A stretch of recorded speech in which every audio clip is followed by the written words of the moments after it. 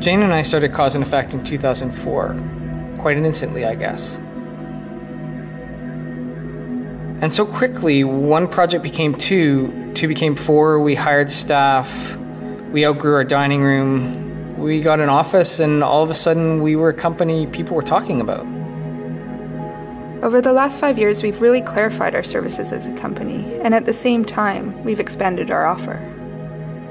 We've become a consulting and design studio committed to the creation of experiences that have meaning and influence. The diversity found within our studio really gives us the ability to work across an unlimited variety of mediums. This includes print, video, web, and architecture.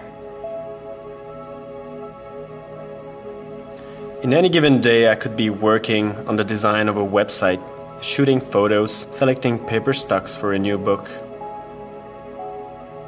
Being able to work in this kind of variety is very unique for a designer. In the end, for me, producing richer and more challenging work. At Cause and Effect, we look to create culture, whether that be in corporate boardrooms, retail stores, museums, or public events. Our clients range in size and purpose, but they all share the common interest of wanting to enrich their own internal culture and then improve the way people engage with it.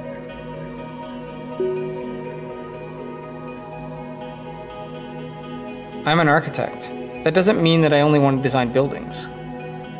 As well, it doesn't mean that designing buildings is all I'm good at. I think that if my architecture background has taught me anything, it's understanding how to create rich experiences between people and their environments, whether that be buildings or brochures.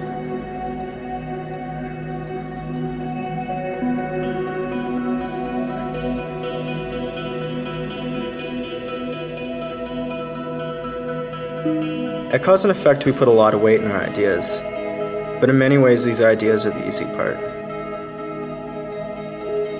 It's our belief that the success of a design not be measured solely on its aesthetic, but by the reaction of the people experiencing it. Cause and Effect is in the middle of a lot of projects that straddle the space between brand, design, development, and civics. We chose to live in Vancouver, and for this reason, the city has for us become a project in itself.